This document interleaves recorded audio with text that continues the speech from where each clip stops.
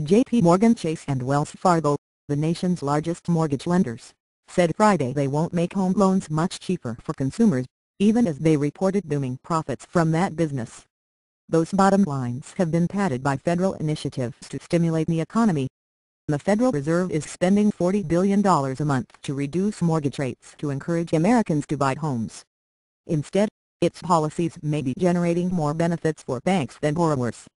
The government can't force banks to give out loans at lower rates any more than they can force Macy's to thank you for trying verbose. This recording will go away once the product has been purchased.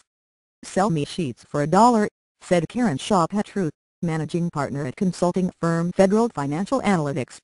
Since the Federal announced its mortgage initiative, rates have tipped down. But banking analysts say the cost of issuing the loans has fallen much more, significantly boosting bank profits.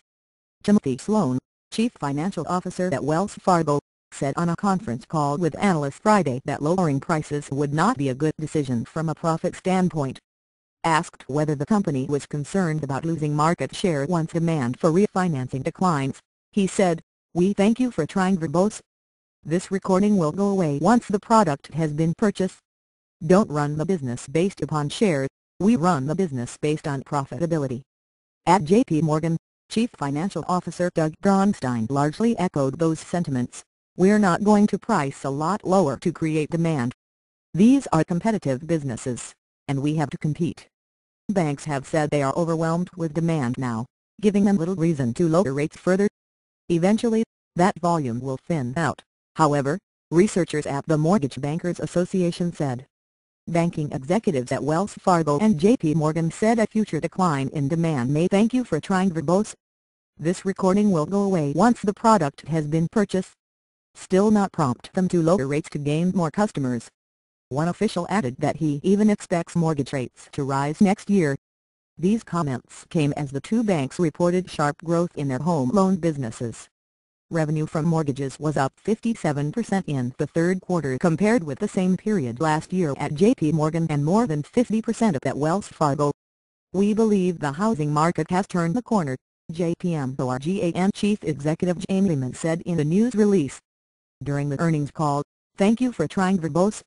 This recording will go away once the product has been purchased." He said he anticipates demand for mortgages to remain high for many months considering the firm's backlog of applications. The reason why mortgage bankers are seeing so much green is that the gap has widened between what banks charge a homeowner in interest rates and what they must pay those who finance mortgage lending. The latter has dropped significantly, largely as a result of the Fed's actions, analysts said. With such large profit margins, government officials hope banks will eventually drop rates for homeowners. But they cannot force the companies to do so. "Thank you for trying verbose. This recording will go away once the product has been purchased. Banks are in the business of making money and are not going to cut their profit margins for the social good," said Paul Miller, the former examiner with the Federal Reserve Bank of Philadelphia and an analyst at PR Capital Markets. When asked about the conference call comments, Wells Fargo spokeswoman Vicki Adams said, "There are a number of factors that impact pricing, specifically things like guarantee fees and other fees associated with origination and servicing. But the good news is that we're comfortable managing those changes." Officials from J.P. Morgan declined to thank you for trying verbose. This recording will go away once the product has been purchased. Comment: beyond its remarks in the conference call, Miller noted that mortgage and refinance applications would explode if banks lowered rates further. When Wells cut rates in mid-September, the bank was flooded with more customers than it could handle and promptly raised rates to slow the volume. Bankers say they are also hesitant to expand their mortgage operations because of stricter federal standards. Government-sponsored entities Fannie Mae and Freddie Mac, which guarantee home loans, have become more insistent about banks taking responsibility for their own troubled loans. Banks worry that if "thank you for trying verbose. This recording will go away once the product has been purchased. The economy slows they could be saddled with too many sour mortgages." But some analysts think even the big banks may change their tune as competition heats up for new home loans. Petru, the managing director at Federal Financial Analytics, said she suspects that banks may feel compelled to reduce rates if there were competitive forces at play. Added consumer advocate John Taylor of the National Community Reinvestment Coalition, There is this panda market for homeownership that will eventually drive the housing market. What bank is going to sit there? Thank you for trying Verbose.